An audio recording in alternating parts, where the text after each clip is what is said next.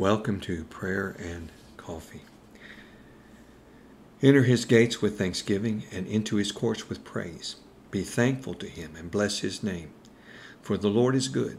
His mercy is everlasting, and his truth endures to all generations. Praise is the way into God's presence.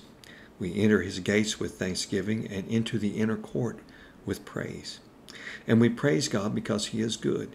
His mercy is everlasting, and his truth does endure to all generations. In Isaiah 61, God gives us beauty for ashes, the oil of joy for mourning, and the garment of praise for the spirit of heaviness. Praise is part of our spiritual clothing. When we are experiencing the spirit of heaviness, the dark cloud of depression, we put on the garment of praise and we receive beauty for ashes and the oil of joy from the presence of God. In Hebrews 13, it says, "Therefore by him let us continually offer the sacrifice of praise to God. That is the fruit of our lips, giving thanks to his name."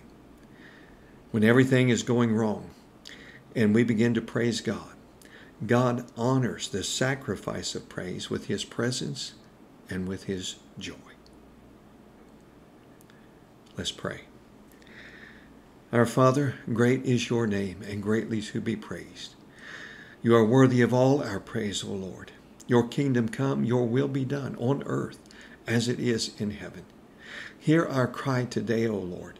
When our heart is overwhelmed, lead us to the rock that is higher than I. Lord, you have been a shelter for us, a strong tower from the enemy. Lord, you are our refuge and our fortress. In the name of the one who came to heal, to save, and to deliver. In Jesus Christ, amen.